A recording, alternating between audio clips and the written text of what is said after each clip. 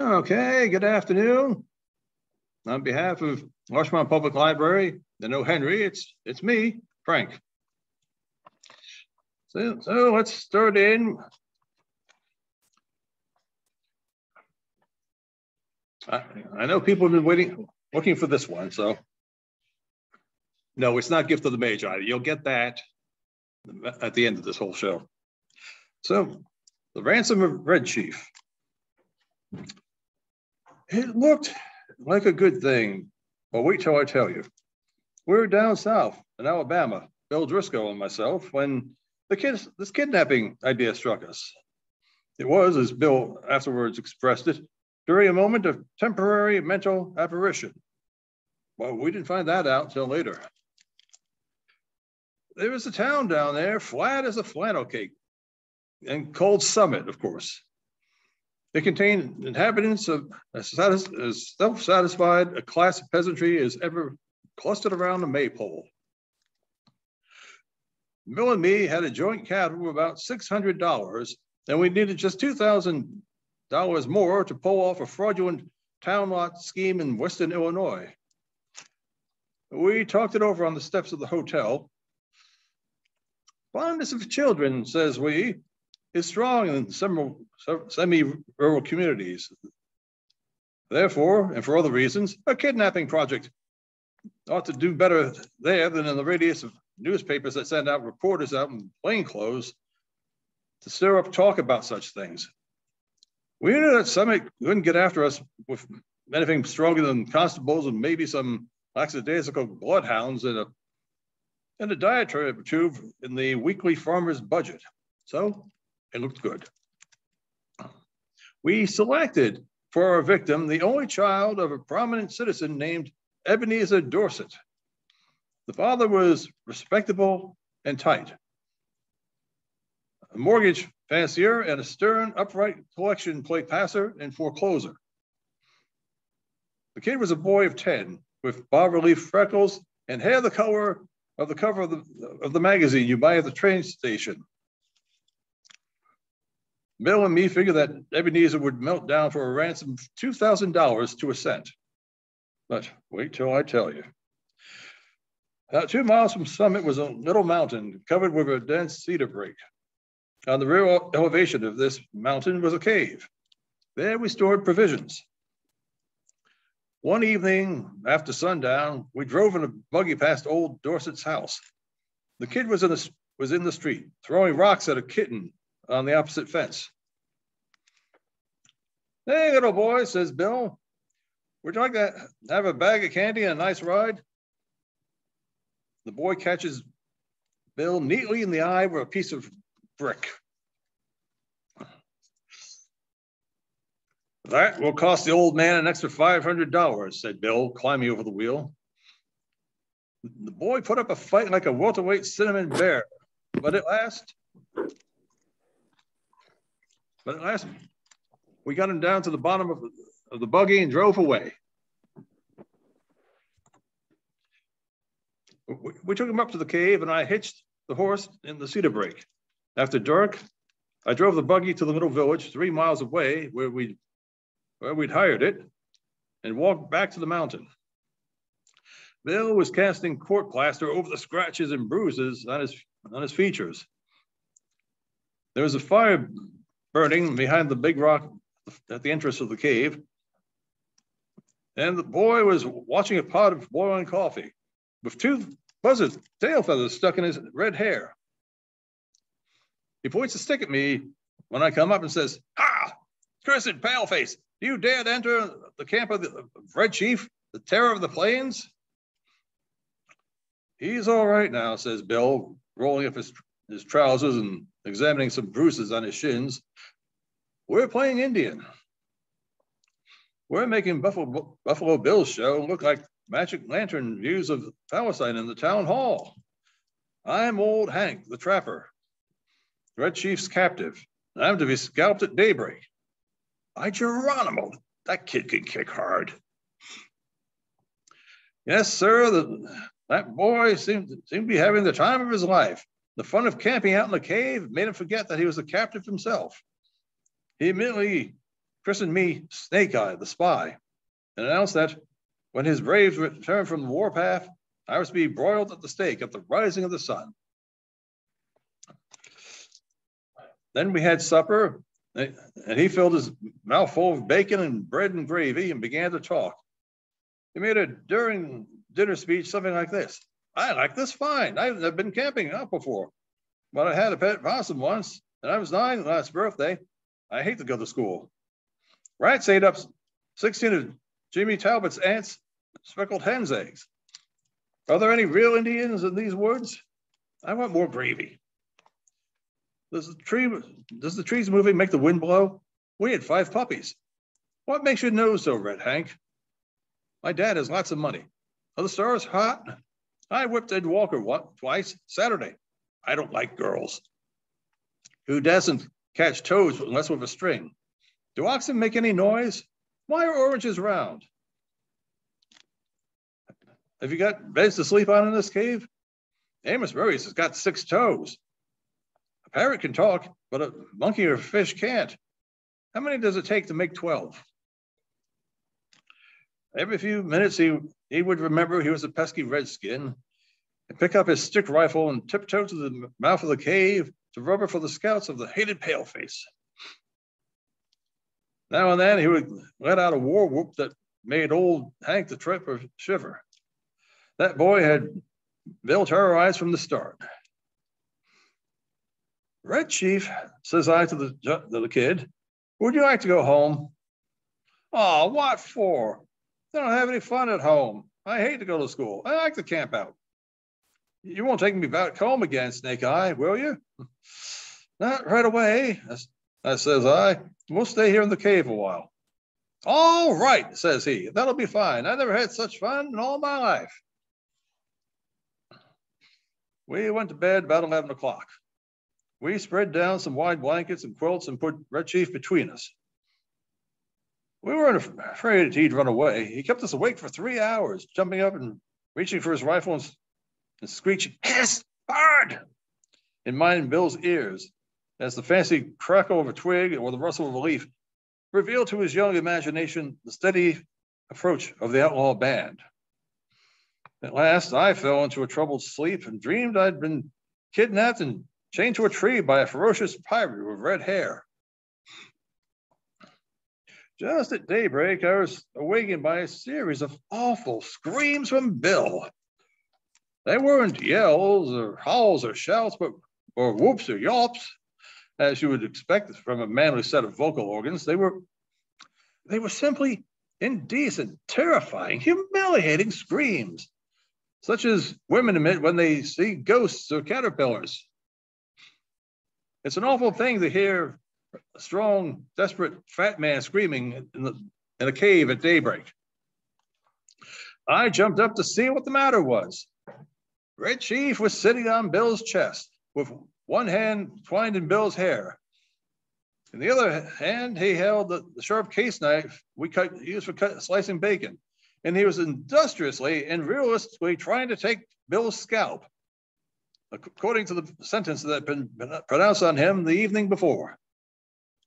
I got the knife away from the kid and made him lie down again. But from that moment, Bill's spirit was broken. He laid down on his side of the bed, but he never closed an eye again in sleep as long as the boy was with us.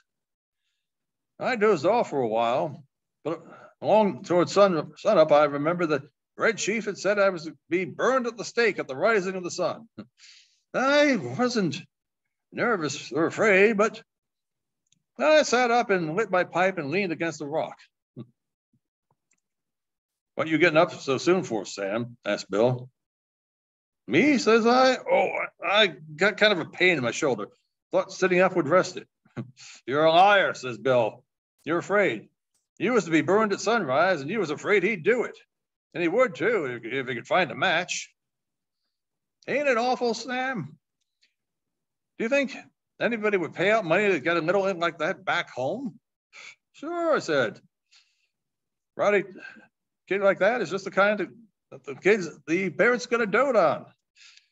Now, you and Red Chief get up and cook some breakfast while I go to the top of this mountain and reconnoiter. I went up to the peak of the little mountain and ran my eye over the whole vicinity. Over towards summit, I expected to see the sturdy yeomanry of the village armed with scythes and pitchforks, beating the countryside for the dastardly kidnappers. But what I saw was a peaceful landscape dotted with one man out plowing with a dun mule. Nobody was dragging the creek.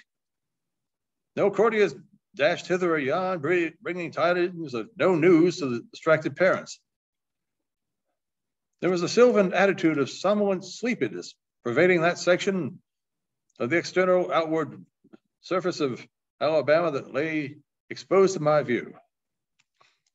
Perhaps, says I to myself, it has not yet been discovered that the wolves have borne away the tender lambkin from the fold. Heaven help the wolves, says I. I went down the mountain to breakfast. When I got to the cave, I found Bill backed up against the wall, breathing hard, and the boy threatening to smash him with a rock half as big as a coconut. He put a red hot potato down my back, explained Bill, and then mashed it with his foot, and I boxed his ears. You got a gun about you, Sam? I took the rock away from the kid and kind of patched up the argument. I'll fix you, says the kid to Bill. No man has ever yet struck the red chief, but he got paid for it. You better beware. After breakfast, the kid takes a piece of leather with strings wrapped around it out of his pocket, goes outside the cave unwinding it. What's he up to now? Asks Bill anxiously. You don't think he'll run away, do you, Sam? No fear of it, says I. You don't seem to be much of a homebody, but we've got to fix up some plan about the ransom. There don't seem to be much excitement around Summit on account of his disappearance, but maybe they haven't realized yet that he's gone. As folks may be thinking he's spending the night with Aunt Jane or one of the neighbors. Anyhow, he'll be missed today.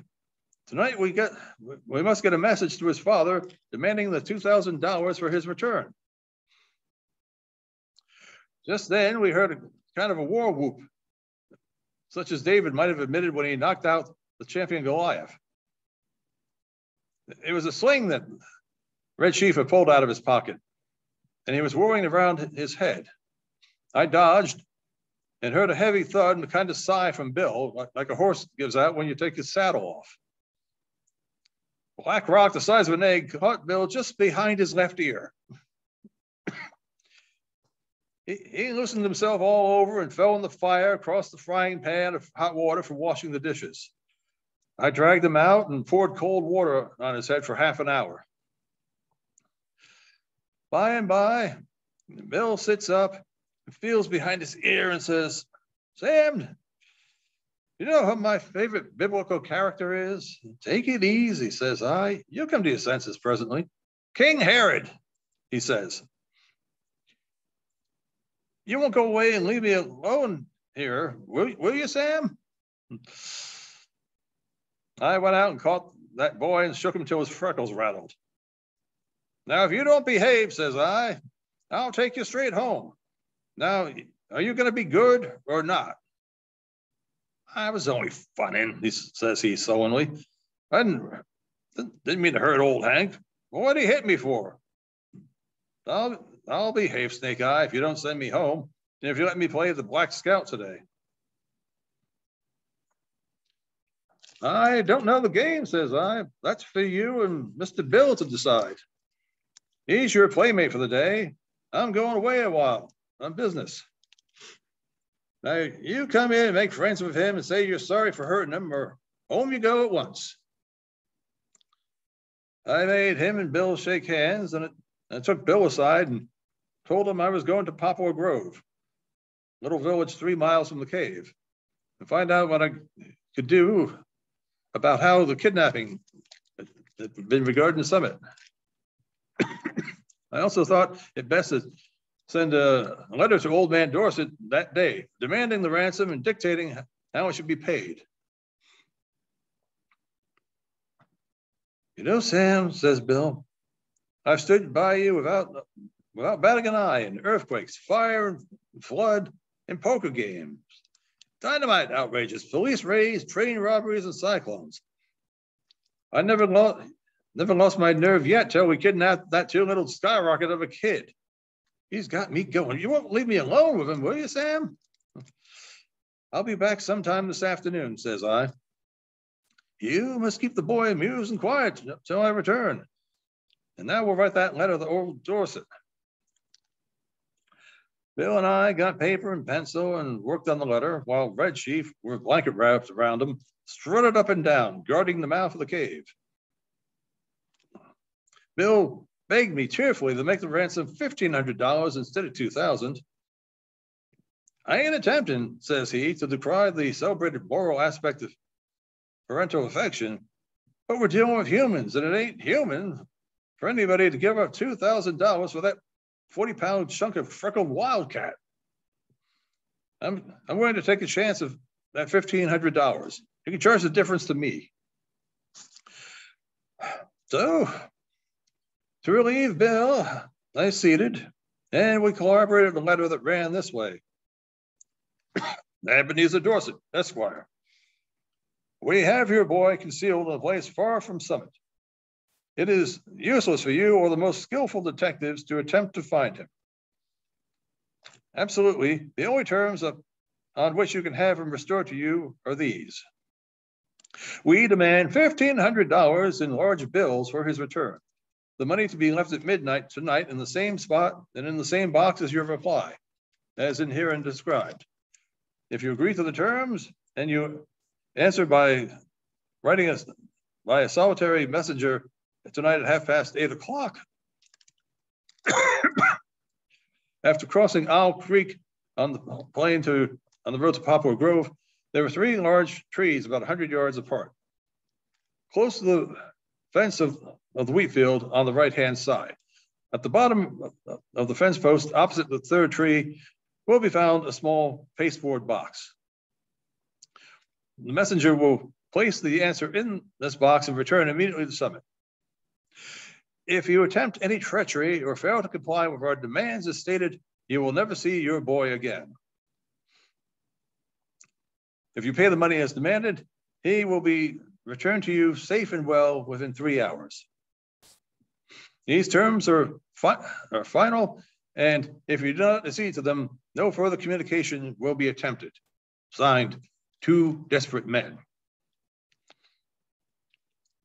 I addressed this letter to Dorset and put it in my pocket. As I was about to start, the kid comes up to me and says, "Oh, Snake Eye, you said I could play the Black Scout while you was gone." "Play it, of course," says I. "Mr. Bill, we'll play it with you." "What kind of game is it?"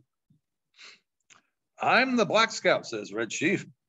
"And I have to ride to the stockade to warn the settlers that the Indians are coming. I'm tired of playing Indian myself. I want to be the Black Scout."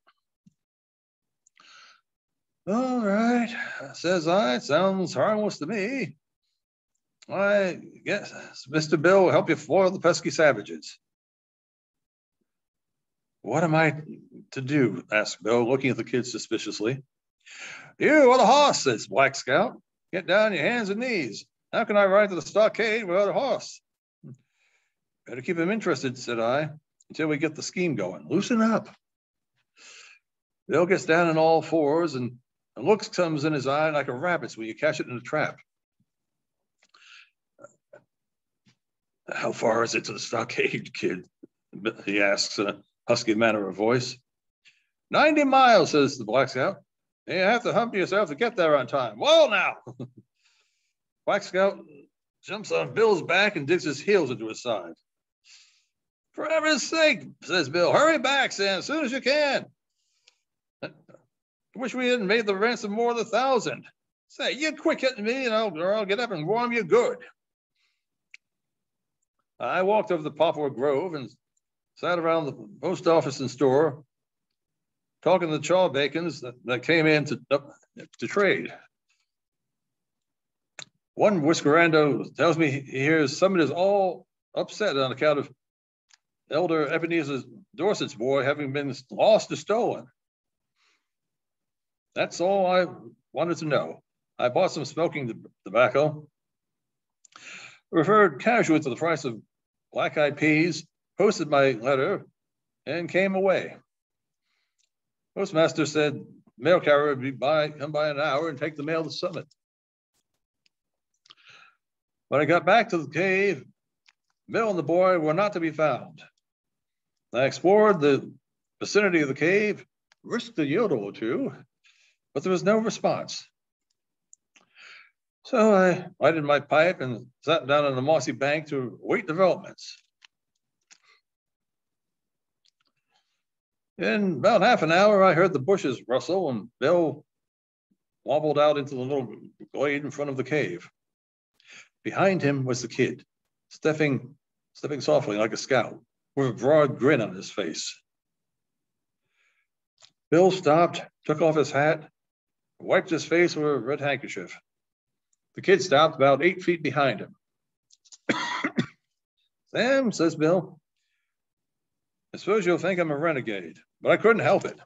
I'm a grown person with masculine proclivities and habits of self-defense. But there is a time when all systems of egotism and predominance fail. The boy is gone. Let's send him home. All's off. There was martyrs in the old time that suffered death and rather than give up the particular graft they enjoyed. None of them was subjugated to such supernatural tortures as I've been. I've tried to be faithful to our articles of deprivation, but there came a limit. What's the trouble, Bill? I was rode, said Bill, 90 miles to the stockade, not bearing an inch. Then when the settlers were rescued, I was given oats. Sand ain't a palatable substitute. Then for an hour, I had to try and explain to him why there was nothing in holes, how a road can run both ways, and what makes grass green. I tell you, Sam, a human can only stand so much. I takes him by the neck of his clothes and drag him down the mountain. On the way, he kicks my legs black and blue from the knees down. I've got to have 2 or 3 bites of my thumb and hand cauterized. But he's gone, continues Bill. Gone home. I showed him the road to Summit and kicked him about 8 feet nearer there, 1 kick. I'm sorry we'll lose the ransom, but it was either that or Bill Driscoll's to the madhouse. Bill is puffing and blowing, and there is a look of incredible peace and growing content on his rose-peaked features. Bill, says I, there isn't any heart disease in your family, is there? No, says Bill, nothing chronic except malaria and accidents. Why? Then you might turn around, says I, and have a look behind you. Bill turns and sees the boy, loses his complexion and sits down plump on the ground and starts to pluck aimlessly at grass and little sticks. For an hour, I was afraid of his mind. Then when I told him that my scheme was to put the whole job through immediately and we would get the ransom and be off by midnight if old Dorset fell in with our proposition.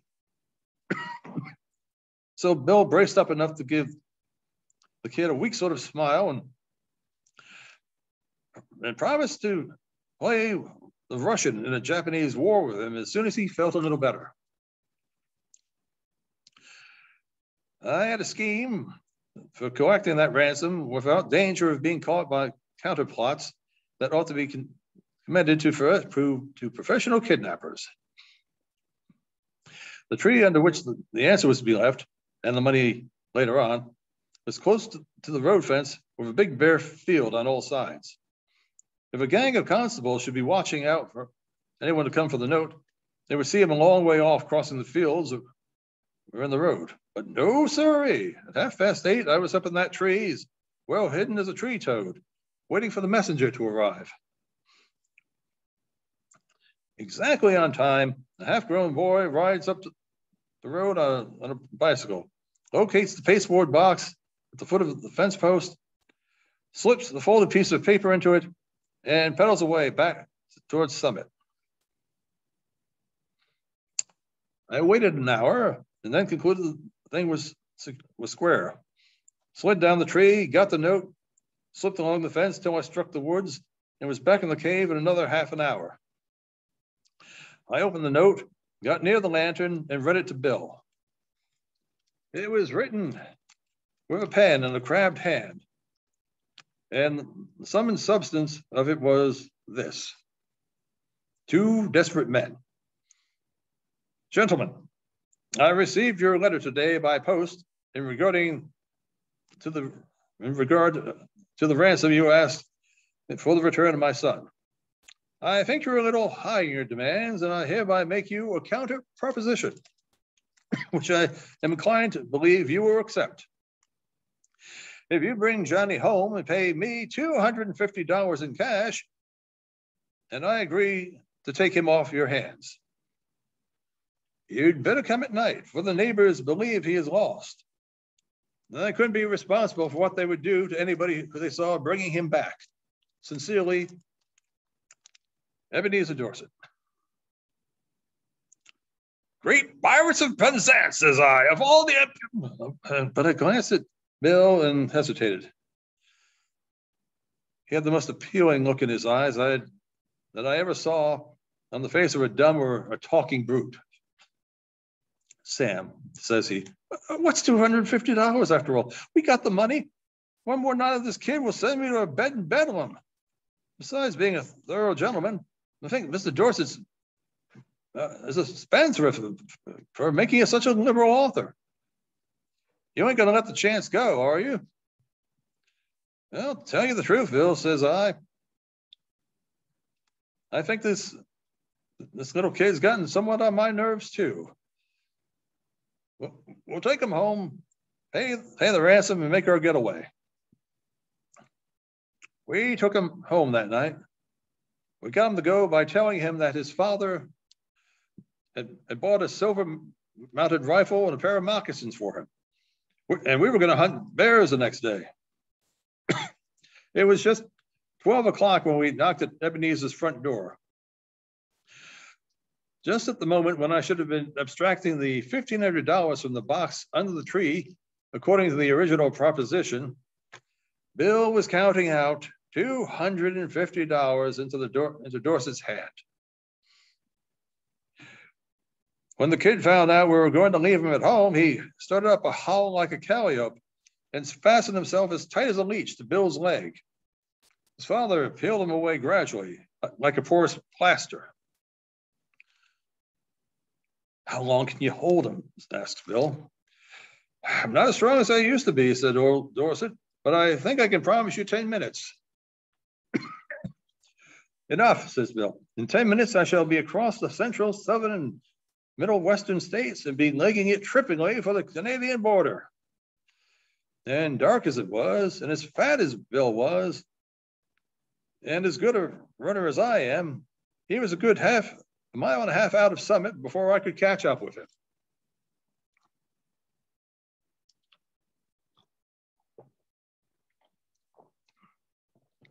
And that's our ransom of Red Chief. Let's see.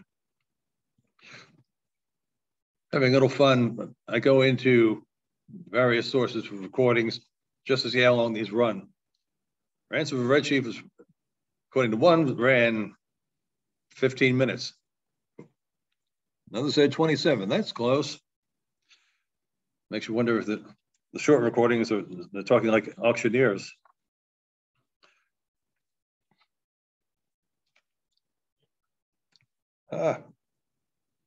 Here's one I'm sure you haven't heard before. The Enchanted Profile. There are a few Califesses. Women are Scheherazads by birth, predilection, instinct, and arrangement of the vocal cords. The 1,001 stories that are being told every day by hundreds of thousands of viziers' daughters to their respective sultans. But the bowstring will get some of them yet if they don't watch out. I heard a story, though, of one Lady Caliph. wasn't precisely an Arabian Nights story because it brings in Cinderella, who flourished her dish rag in another epoch and country. So if you don't mind all the mixed dates, which seems to give it an Eastern flavor, after all, we'll get along. In New York, there is an old hotel. You've seen woodcuts of it in the magazines. It was built, let's see, at a time when there was nothing above 14th Street except the old Indian Trail to Boston and Hammerstein's office. Soon, the old hotel would be torn down. And as the stout walls are riven apart and the bricks go roaring down the chutes, crowds will gather at the nearest corners to weep over the destruction of a dear old landmark. Civic pride is strong in New Baghdad. And the wettest weeper and the loudest howler among the iconoclasts will be the man, originally from Terre Haute, whose fond memories of the old hotel are limited to his being kicked out from the free lunch counter in 1873. At this hotel always stopped Miss Maggie Brown. Mrs. Brown was a bony woman of 60, dressed in the rustiest black and carrying a handbag made apparently from the hide of the original animal that Adam decided to call an alligator. She always occupied a small parlor and bedroom at the top of this hotel at the rent of $2 per day. And always, when she was there, each day came hurrying to see her many men, sharp-faced and anxious-looking, with only seconds to spare. For Maggie Brown was said to be the third richest woman in the world. And these solicitous gentlemen were only the city's wealthiest brokers and businessmen seeking trifling loans of half a dozen millions or so from the dingy old lady with the prehistoric handbag. The stenographer and typewriter of the Acropolis Hotel, there, I've let the name out, was Miss Ida Bates. She was a holdover from the Greek classics. There wasn't a flaw in her looks. Some old-timer paying his regards to a lady said, to have loved her was a liberal education. Well, even to have looked over the hair and the neat white shirtwaist of Miss Bates was equivalent to a full course of any correspondence school in the country. She sometimes did a little typewriting for me, and as she refused to take the money in advance, she came to look upon me as something of a friend and protege. She had an unfailing kindliness and good nature, and not even a fur importer had ever dared to cross the line of good behavior in her presence. The entire force of the Acropolis, from the owner, who lived in Vienna, down to the head porter, who had been bedridden for 16 years, would have sprung to her defense in a moment. One day, I walked past Miss Bates' little sanctum Remingtontorium and saw her in her place a black-haired unit, unmistakably a person, pounding with each of her fingers upon the keys. Musing on the mutability of temporal affairs, I passed on. The next day, I went on a 2-week vacation. Returning, I strolled through the lobby of the Acropolis and saw, with a little glow of auld lang syne, Miss Bates, as Grecian and fine and flawless as ever, just putting the cover on her machine. The hour for closing had come, but she asked me to sit for a few minutes in the dictation chair. Miss Bates explained her absence and return to the Acropolis Hotel in words identical or similar to those following. Well, man, how are the stories coming? Pretty regularly, said I, and about equal when they're going. I'm sorry, she said, good typewriting is the main thing in the story. You've missed me, haven't you? No one, said I, whom I have ever known knows as well as you do how to space properly belt buckles, semicolons, hotel guests, and hairpins. But you've been away too. I saw a package of peppermint Pepsid in your place the other day. Oh, I was going to tell you about it if you hadn't interrupted me. Well, of course, you know about Maggie Brown, who stops here. Well, she's worth about $40 million. She lives in Jersey at a $10 flat. She always has more cash on hand than half a dozen business candidates for vice president. I don't know whether she carries it in her stocking or not, but I know she's mighty popular in the part of the town where they worship the golden calf. Well, about 2 weeks ago, Miss Brown stops at the door and rubbers at me for 10 minutes. I'm sitting with my side to her, striking off some manifold copies of a copy of my proposition for a nice old man from Tacoma. But I always see everything around me. When I'm hard at work, I can see things through my side combs. And I always leave one button unbuttoned in the back of my shirtwaist and see who's behind me. I didn't look around because I make from $18 to $20 a week, and I didn't have to. That evening at knocking off time, she sends for me to come up to her apartment. I expected to have to typewrite about 2,000 words of notes of hand, liens, and contracts with a 10-cent tip in sight. But I went. Well, man, I was certainly surprised. Old Maggie Brown had turned human. Child, said she, you're the most beautiful creature I ever saw in my life. I want you to quit your work with me and come live with me. I have no kith or kin, says she, except a husband and a son or two. And I hold no communications with any of them. They're extravagant burdens for a hardworking woman. I want you to be a daughter to me. They say I'm stingy and mean, but the papers print lies about me doing my own cooking and washing. It's a lie, she goes on. I put my washing out, except for the handkerchiefs and stockings and petticoats and collars and light stuff like that. I've got $40 million in cash in stocks and bonds that are as negotiable as Standard Oil preferred at a church fair. I'm a lonely old woman and I need companionship. You're the most beautiful human being I ever saw. Will you come and live with me? I'll show him whether I can spend money or not, she says. Oh, man, what would you have done? Well, of course I fell into it. And to tell you the truth, I began to like old Maggie. And it wasn't on account of the 40 millions and what she could do for me. I was kind of lonesome in the world, too. Everybody's got to have somebody that they can explain to about the pain in their left shoulder or how fast patent leather shoes wear out when they begin to crack. You can't talk about such things to men you meet in hotels. They're looking for just such openings. So I gave up my job in the hotel and went with Mrs. Brown. I certainly seemed to have a mash on her. She'd look at me for half an hour at a time when I was sitting, reading, or looking at the magazines. One time I said to her, do I remind you of some deceased relative or friend of your childhood, Mrs. Brown? I noticed you give me a pretty good optical inspection from time to time. You have a face, she says, exactly like a dear friend of mine, the best friend I ever had. But I like you for yourself, child, too.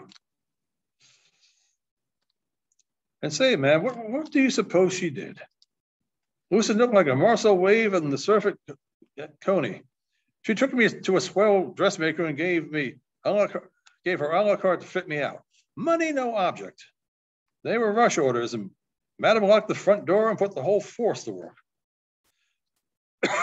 Then we moved to, where do you think? No, yes again. That's right, the Hotel Bon Ton.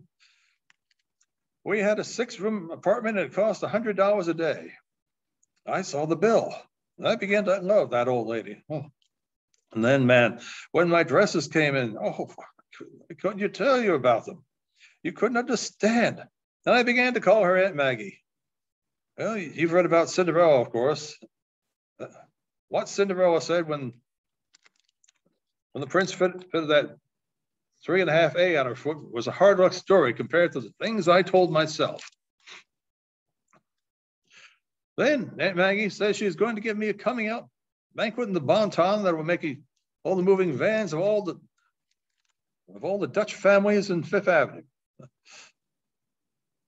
I've been out before, Aunt Maggie, says I, but I'll come out again. But you know, this is one of the swellest hotels in the city. And you know, pardon me, it's hard to get a bunch of notables together unless you're trained for it. Don't fret about that, child, says Aunt Maggie. I don't send out invitations, I issue orders. I'll have 50 gifts here that couldn't be brought together again by any reception unless it was given by King Edward or William Travers Jerome. They are a man, of course, and all of them either owe me money or intend to. Some of their wives won't come, but a good many will. Oh, well, I wish you could have seen that banquet. The dinner service was all gold and cut glass. There were about 40 men and ladies present besides Aunt Maggie and I. You'd never have known the third richest woman in the world. She had on a new black silk dress with so much peasantry on it that it sounded like a hailstone when I heard once when I was staying all night with a girl that lived in a top floor studio. And my dress, oh, man, I can't waste the words on you. It was all handmade lace, whether there was any of it at all. And it cost $300. I saw the bill. The men were all bald-headed or white side-whiskered. And they kept a running fire of light repartee about 3% in Byron and the cotton crop. On the left of me was somebody that talked like a banker. And on my right was a young fellow who said he was a newspaper artist. Oh, he was the only, well, I was going to tell you. After the dinner was over, Mrs. Brown and I went up to the apartment. We had to squeeze our way through a mob of reporters all the way through the halls. That's one of the things money does for you. Say, do you know a newspaper artist named Lathrop? Tall man with nice eyes and an easy way of talking. No, I don't remember what paper he works on. Oh, all right. Well, when we got upstairs, Mrs. Brown telephones for the bill right away. It came. It was $600. Aunt Maggie fainted. I got her on the lounge and opened the beadwork. Child, says she when she came back to the world, what was it? A raise of rent or an income tax? Just a little dinner, says I, nothing to worry about, hardly a drop in the bucket shop. Sit up and take notice. The dispossessed notice, if there's no other kind. But say, man, do you know what Aunt Maggie did? She got cold feet. She hustled me out of the Hotel Bonton at 9 the next morning. We went to her rooming house on the Lower East Side. She rented one room that had water on the floor below and light on the floor above. Late after we got moved all of our things, all you could see of the room was about $1,500 worth of swell dresses and a one-burner gas stove. Aunt Maggie had a sudden attack of the hedges. I guess everybody has to go on a spree once in their lives. A man spends on his highballs. A woman gets woozy on clothes. But with $40 million, say, I'd like to have a picture of, but speaking of pictures, did you ever run across a newspaper artist named Lathrop? I asked you that before, didn't I? He was mighty nice to me at the dinner. His voice just suited me. I guess he just thought I was going to inherit some of Aunt Maggie's money. Well, Mr. Man, 3 days of that light housekeeping was plenty for me. Aunt Maggie was as affectionate as ever. She hardly ever let me out of her sight. But let me tell you, she was a hedger from Hedgersville, Hedger County. 75 cents a day was the limit she spent. We cooked our own meals in that room. There I was in $1,000 worth of the latest thing in clothes, doing stunts over a one-burner gas stove. As I say, on the third day, I flew the coop. I couldn't stand for throwing together another 15-cent kidney stew while wearing at the same time a $150 house dress. So I goes to the closet and puts on the cheapest dress Mrs. Brown had bought for me. It's the one I've got on now. It's not so bad for $75, is it? I had left all of my own clothes at my sister's flat in Brooklyn. Mrs. Brown, formerly Aunt Maggie, says I to her, I am going to extend my feet alternatively, one after the other, in such a manner and direction as this tenement will recede from me in the quickest possible time. I am no worshiper of money, says I, but there are some things I can not stand. I can stand the fabulous monster that I've read about that blows hot birds and cold bottles in the same breath. But I can't stand a quitter. They say you've got $40 million. Well, you'll never have any the less. And I was beginning to like you. Well, the late Aunt Maggie kicks till the tears flow. She offers to move into a swell room with a 2-burner stove and running water. I've spent an awful lot of money, child. We'll have to economize for a while. You're the most beautiful creature I ever laid eyes on, she says, and I don't want you to leave me. Well, you see, don't you? I walked straight to the Acropolis and asked for my job back, and I got it. How do you say some of your writings were getting along? I know you've lost out some by not having me to typewrite them. Ever have them illustrated? Oh, by the way, did you ever happen to know a newspaper artist? Oh, shut up. I know you asked it before. I wonder what paper he works for. It's funny, but I couldn't help but thinking he wasn't thinking about the money. He might have been thinking I was thinking I'd get from old Maggie Brown. If I knew some of the newspaper editors, sound of an easy footstep came from the doorway. Ida Bates saw who it was through her back hair comb. I saw her turn pink. Perfect statue that she was. A miracle that I share with Pygmalion only. Am I excusable? She said to me, adorable petitioner that she became. It's Mr. Lathrop. I wonder if it really wasn't the money, or I wonder if at all Of course, I was invited to the wedding. After the ceremony, I dragged Lathrop aside. You're an artist, and you haven't figured out why Maggie Brown conceived such a strong liking for Miss Bates. That was. Let me show you. The bride wore a simple white dress as beautifully draped as the costumes of the ancient Greeks. I took some leaves from one of the decorative wreaths in the little parlor and made a chaplet of them and put them on the lady's shining chestnut hair and made her turn profile to her husband. By Jingo, he said, isn't Ida's head a dead ringer for the lady's head on the silver dollar?